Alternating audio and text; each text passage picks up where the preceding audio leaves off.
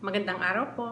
Ito po si Dr. Carol Taruk, isa po akong obstetrician gynecologist. Isa po sa mga dahilan kung bakit nagpapakonsulta ang isang babae sa klinik ay dahil masakit makipagtalik.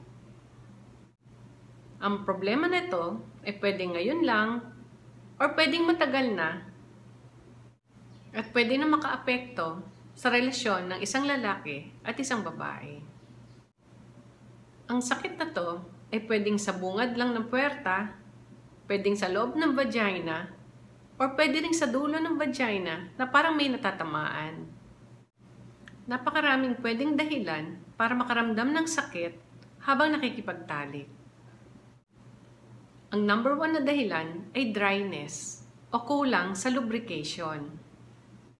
Saan ba nanggagaling ang lubrication or fluid or moisture na kailangan para hindi masakit ang pakikipagtalik? Nanggagaling ang lubrication na to sa Bartholin's glands na nasa side ng vagina, sa Skin's gland na nasa ibaba ng daanan ng ihi o urethra.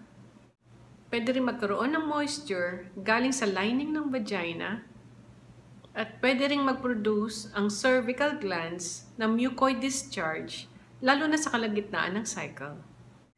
Pag na-stimulate ang isang babae, mag-i-increase ang blood flow sa puwerta, magkakaroon ng swelling, at lalabas ang fluid galing sa Bartholin's gland, Skin's gland, at mag-i-increase ang moisture na nilalabas ng lining ng vagina. Ano ba ang pwedeng dahilan para kumulang ang lubrication at dry ang isang babae at nagkakaroon ng sakit sa pakikipagtalik? Ang una ay psychological.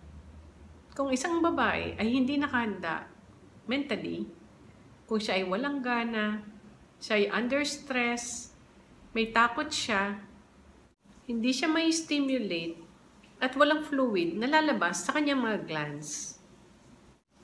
Pag menopause, mababa ang sex drive, at manipis ang lining ng vagina.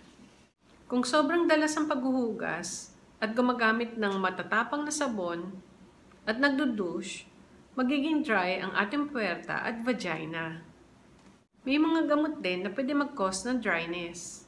Ito yung oral contraceptive pills, anti-hypertensive medicines, mga antihistamine o anti-allergy, at yung mga sedatives o pampatulog. May mga sakit din na pwede mag-cause nito, kamukha ng diabetes, hypertension, o injury sa spinal cord. Pwede rin magkaroon ng sakit sa pakikipagtalik kung ikaw ay may infection. Ang mga infection na to ay pwedeng sa labas, kamukha ng herpes simplex virus o singaw, Bartholin's gland abscess, or folliculitis o pigsa dyan sa labasan ng puwerta. Pwede nga ang infection ay nasa vagina, kamukha ng yeast infection, bacterial vaginosis, o STD. Pwedeng may infection sa daanan ng ihi, kamukha ng urethritis o cystitis. Pwede rin may infection sa cervix, at pwede rin may infection sa mattress o pelvic inflammatory disease. Pwede rin may feeling na parang may tinatamaan kung ang uterus ay nakabaliktad o retroverted o retroflexed. Magkakaroon ng sakit sa pakikipagtalik kung ang babae ay may ectopic pregnancy. Pwedeng masakit sa bungad ng puwerta kung may allergy sa sabon, panty liner, or napkin. May mga sakit sa babae kamukha ng endometriosis, ovarian cyst, hemorrhoid, vaginal prolapse, na pwede mag-cause din ng sakit sa pakikipagtalik. Kung may peklat o scar tissue dahil sa previous surgery o sa panganganak, pwede rin makaramdam ng sakit sa bungad. Meron din condition na ang tawag ay vaginismus, na ang vagina ay nagtatighten o sumisikip dahil sa contraction ng muscles. Ang cause nito ay kadalasang psychological dahil sa fear or anxiety. Meron ding condition ang tawag ay vulvodynia na kung saan ay very sensitive ang puwerta ng isang babae. Anong gagawin kung ang isang babae ay nakakaramdam ng sakit sa pakikipagtalik? Kung ang dahilan ay dryness, merong tinatawag na water-based lubricant na makakatulong para hindi dry pag nagsiping.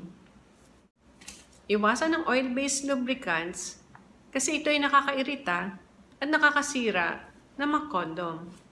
Kung may infection, kailangan gamutin yung infection para mawala ang pamamaga.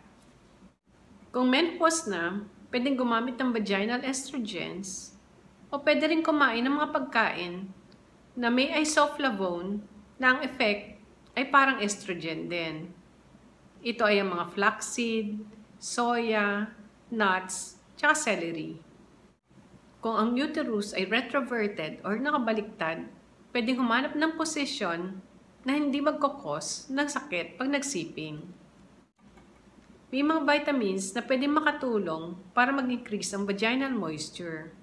Ito ay ang vitamin A, vitamin B, vitamin E, at omega-3 fatty acids. Uminom ng maraming fluids at mag-exercise. Kung may psychological problem, kailangan ng counseling. Sana po marami ulit kayo natutunan ngayon. Marami pa po kaming ilalabas na magagandang topics. Kung gusto niyo pong ma-update, mag-subscribe lang po kayo sa amin. Maraming salamat po.